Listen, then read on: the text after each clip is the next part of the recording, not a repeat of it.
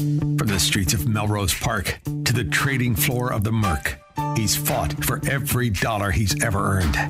And now, with personal liberty and our system of capitalism under assault in America, he's here to seize back our rights from the government. With a cigar in one hand and a copy of the Declaration of Independence in the other, he's Shaun Thompson. And this is the Shaun Thompson Show. Trump won and you know it. Trump won and you know it. The fake news will never show it, 'cause it's true. Trump won and you know it. And I remember hearing that song and thinking, I've heard this voice before. Now, I didn't hear it because I am a music aficionado. I'm not. But I would get in my wife's car, and she would often have Christian music on. And I heard that voice before. And then I came to find out that is going to be my next guest. She is Natasha Owens. Natasha, thank you for joining me. How are you? I'm wonderful. Thank you for having me. Well, it's an interesting story. You're an interesting entertainer. And I mean that because you kind of you don't follow the path that was easiest, probably. You kind of follow a harder path. And I love that about people like you, because you do things because you know they're right, not because you're seeking the approval of other people. Isn't that true? That is correct. I've definitely traveled that path. Well, what's interesting is you go from Christian rock, where you're celebrated. In fact, you were winning awards, you were promoted. What has it been like now that you have gone into like patriotic anthem? Because primarily what you're taking on that's wrapped in this is the Trump Won song. And I'm wondering how you're being received. I can imagine in different parts of the countries, it's completely different. Well, coming out of Nashville, I live in Texas, so here in Texas, it's great. The Nashville market for contemporary Christian is very progressive. It's very liberal. It's very Democrat, and they're very anti-Trump. So when I veered into the lane of wanting to put a spotlight on how great this country is and give back to our vets, and try to reawaken our young ones at what a awesome country that we have. With all of our flaws, we're still the lighthouse on the hill.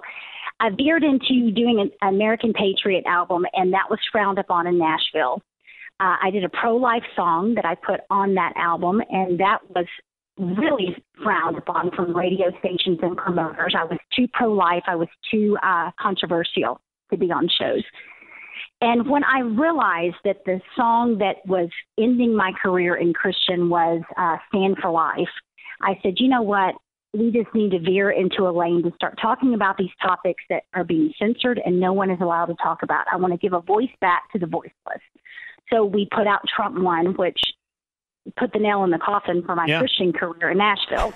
But we haven't looked back. We have put one song out every single month, one dropping yesterday, to hit these different controversial topics of truth and biblical foundation, I think. Well, what I like about it, and I'm going to tell you something. I am not a religious person per se. I'm not somebody who would normally, but I would get in the car and I would listen to it. And I loved your voice. I love the songs you sang, but I love the idea that the music has been put to something that's so positive, the message and the tempo and the beat. And that's kind of what your music is. It puts a friendly, nice spin where you're celebrating a tragedy of the American president getting cheated. And that's kind of what I love about the song, because it's so obvious to everybody. And I love the way in which you keep that character throughout the song, and you kind of do it about everything you sing. And now you've tackled a new one about the Second Amendment. Do I have it right? That is correct. That came out last month. Now, how did you do that about the Second Amendment and still keep it upright? Because you did it with party people. This is a subject that is so aggravating. And in your video, I love it because you show the most obvious scoundrels this country has, the inside dealing rats that they are. And you keep it friendly and happy. And at the end of it, I'm still smiling. Yeah, I guess it's just the Lord giving us, inspiration into these songs. The Second Amendment topic, the press is always very curious as to why I'm still a Second Amendment supporter. I mean, I'm from Texas. We all are down here. But my uncle was murdered with a gun. Someone shot him and killed him. And my dad had an accident with a gun and accidentally shot himself, and he died instantly. Oh. But it's not the gun that's the issue. It's a heart issue. We have a crime issue. We have a heart issue. We have a mental health issue. Someone has killing in their heart. They are still going to find a way to kill. And you see that in cities where you're at, Chicago, where they have some of the toughest gun laws.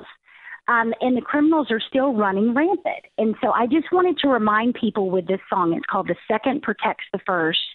People don't realize that the founding fathers were such geniuses in setting up this country, that the reason why we have freedom is our Second Amendment. And the moment we give that up is the moment that we repeat history, like Russia, China, and Germany in the past, where they had hundreds of millions of people exterminated after they rounded up the guns. That's what's keeping us safe. Well, and what's keeping us safe is the people like you and people who refuse to accept peer pressure, to surrender yourself and have that comfort of servitude or slavery that the Chicago Democrats have, or the people in Philadelphia. In fact, getting ready for the show, I have to scour every article, and I'm reading Philadelphia journalist who mocked and made fun of the idea that violent crimes in Democrat cities was going to happen, was shot 7 times and killed over the weekend. See, that I find funny. Now, I don't know how you'd make a song about that, but the reality is you have to stay in an attitude that doesn't really drag you down, because what we're facing is the collapse of the principles of our nation. And what you've done is really kind of miraculous. You're taking these specific topics that are controversial, you're putting them to music, and you're doing it in a joyous way. And I'm wondering, is that just how you learned how to sing from the beginning? Were you always religious when you started singing? How did it come about? I come from a musical family, but I struggled with severe anxiety, so I always wanted to play a back part. I wanted to be in the choir, but on the back row. I didn't want to step forward to do a solo. And the tragedy of my dad actually sets the stage for what I'm doing now. I went through a deep depression and would not be alive today if God hadn't crossed my path with music like he did. And it pulled me out of depression. I was asked to be a music minister in the midst of my depression. And the pastor just said the right thing after several times of calling. And I went on the road. That was a training ground for what I did in contemporary Christian, of trying to give people hope and letting them know that God loves them. And so I struggled with going into this direction, though, with these political songs, because I've always been a restoration artist to help the broken and be a unifier. And to some degree, depending on how you look at this topic, these songs could be a division, right? But I convinced myself that this is what needed to be done because I wanted to put a spotlight on truth. Yes. And yes. See, the division to me comes, Natasha, when good people start to think the only idea to get along with bad people or bad ideas presented by decent people is to somehow be wrong to a level they can control. It's called compromise. Yeah. When compromise is only something you could do with someone you love, it's not something you can do with the wrong answer. But yet you have society that puts pressure on people to conform to mediocrity or failure. And I love the idea that you're standing in the wind like Lieutenant Dan and you're saying, I'm not going to do it. In fact, I'm going to make a career. I'm going to sing about it. I'm going to make money. I'm going to give a portion of that money to put my money where my mouth is. And you help people with money you raise through your song, don't you? Yes, we do. We give to different veterans. I come from a family full of vets, but I never served. And freedom is the most expensive and important thing that we own, and it should be the last thing we give up. And we have to thank a vet for that, and their families for the sacrifice that was given. And so I just want to help give back, just to make, I struggle with mental health and depression. These vets come back and they struggle with mental health and depression, so I'm able to connect with them on that level and try to help bring a little bit of God to bring them healing. And you know what's fun is that what you do is you take and we play your song here, and unfortunately it's not a radio show, but when you hear the song, you give to people who are downtrodden by the government that is so corrupted and so obvious that they're arrogant in their corruption. You take the good people trapped in the Chicagoland area.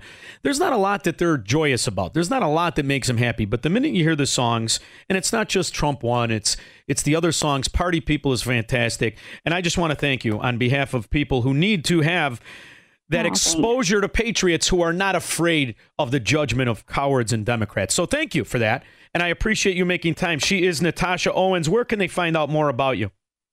You can go to NatashaOwensMusic.com, and it is a platform that can get you out to social media, to tours, to merch, and to the music itself. Thank you, Natasha. I appreciate you making time. Thank you so much. Appreciate it. Thank you.